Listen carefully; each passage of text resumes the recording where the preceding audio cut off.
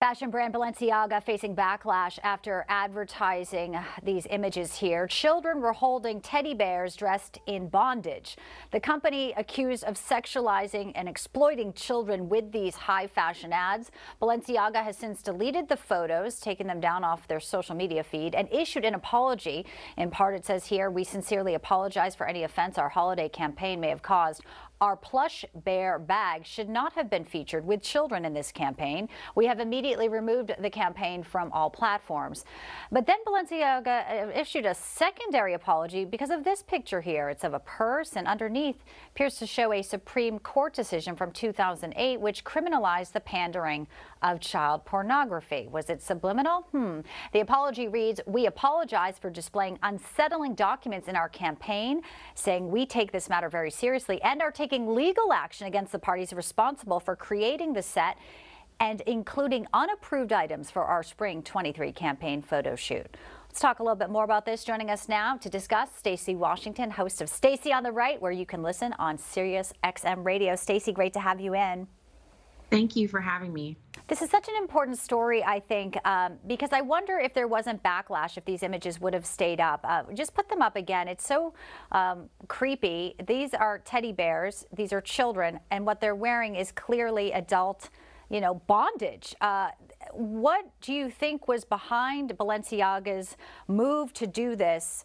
And, obviously, I don't know. I mean, it seems like they should have known better. Yeah, so, often with fashion, especially high fashion, you'll see these designers, they'll get together with the shoot and the artists, and they'll actually make something that's provocative because they need to get eyeballs on it. And in a digital age where we're constantly bombarded by images, we tend to ignore things unless they are provocative, unless they are somehow, there's something quite like a little bit wrong about it. And so I feel like this is what they're attempting to do, is to grab our attention in ways that possibly could be edgy. But this isn't edgy. This is the promotion of child pornography. It's the using of children to sell a product, but you're mixing in the bondage aspect, which is sexual. And it's a continuation of what we've seen in schools with the pornographic books. And it's the thing that parents are protesting. It's the thing that we are culturally raging against. And they used it to try to sell clothes and shoes. Yeah, for sure. So disgusting.